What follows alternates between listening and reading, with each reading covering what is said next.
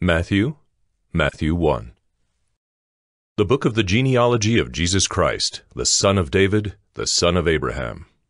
Abraham was the father of Isaac, and Isaac the father of Jacob, and Jacob the father of Judah and his brothers, and Judah the father of Perez and Zerah by Tamar, and Perez the father of Hezron, and Hezron the father of Ram, and Ram the father of Amminadab, and Amminadab the father of Nahshon, and Nahshon the father of Salmon, and Salmon the father of Boaz by Rahab, and Boaz the father of Obed by Ruth, and Obed the father of Jesse, and Jesse the father of David the king. And David was the father of Solomon by the wife of Uriah, and Solomon the father of Rehoboam, and Rehoboam the father of Abijah, and Abijah the father of Asaph, and Asaph the father of Jehoshaphat, and Jehoshaphat the father of Joram, and Joram the father of Uzziah, and Uzziah the father of Jotham, and Jotham the father of Ahaz, and Ahaz the father of Hezekiah, and Hezekiah the father of Manasseh, and Manasseh the father of Amos, and Amos the father of Josiah, and Josiah the father of Jeconiah and his brothers, at the time of the deportation to Babylon. And after the deportation to Babylon, Jeconiah was the father of Shealtiel, and Shealtiel the father of Zerubbabel, and Zerubbabel the father of Abiud, and Abiud the father of Eliakim, and Eliakim the father of Azor, and Azor the father of Zadok, and Zadok the father of Achim, and Achim the father of Eliud, and Eliud the father of Eleazar, and Eleazar the father of Mathan, and Mathan the father of Jacob, and Jacob the father of Joseph, the husband of Mary, of whom Jesus was born, who is called Christ. So all the generations from Abraham to David were 14 generations, and from David to the deportation to Babylon, 14 generations, and from the deportation to Babylon to the Christ, 14 generations.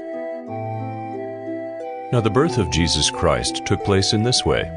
When his mother Mary had been betrothed to Joseph, before they came together, she was found to be with child from the Holy Spirit. And her husband Joseph, being a just man and unwilling to put her to shame, resolved to divorce her quietly.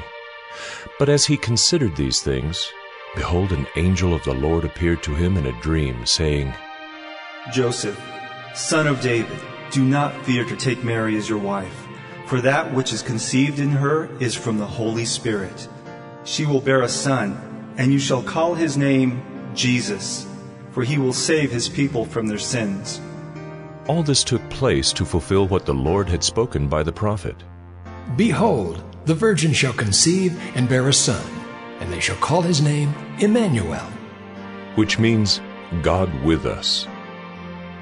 When Joseph woke from sleep, he did as the angel of the Lord commanded him.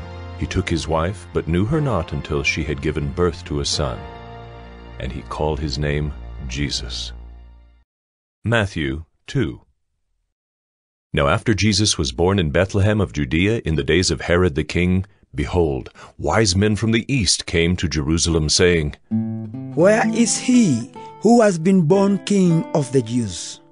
For we saw his star when it rose, and have come to worship him. When Herod the king heard this, he was troubled, and all Jerusalem with him. And assembling all the chief priests and scribes of the people, he inquired of them where the Christ was to be born. They told him, In Bethlehem of Judea, for so it is written by the prophet, And you, O Bethlehem, in the land of Judah, are by no means least among the rulers of Judah, for from you shall come a ruler who will shepherd my people Israel. Then Herod summoned the wise men secretly, and ascertained from them what time the star had appeared. And he sent them to Bethlehem, saying, Go and search diligently for the child, and when you have found him, bring me word, that I too may come and worship him. After listening to the king, they went on their way. And behold, the star that they had seen when it rose went before them until it came to rest over the place where the child was. When they saw the star, they rejoiced exceedingly with great joy. And going into the house, they saw the child with Mary his mother, and they fell down and worshipped him. Then, opening their treasures, they offered him gifts, gold and frankincense and myrrh. And being warned in a dream not to return to Herod, they departed to their own country by another way. Now when they had departed, behold, an angel of the Lord appeared to Joseph in a dream and said, Rise, take the child and his mother, and flee to Egypt, and remain there until I tell you, for Herod is about to search for the child, to destroy him. And he rose and took the child and his mother by night, and departed to Egypt, and remained there until the death of Herod. This was to fulfill what the Lord had spoken by the prophet. Out of Egypt I called my son. Then Herod, when he saw that he had been tricked by the wise men, became furious, and he sent and killed all the male children in Bethlehem and in all that region who were 2 years old or under, according to the time that he had ascertained from the wise men. Then was fulfilled what was spoken by the prophet Jeremiah.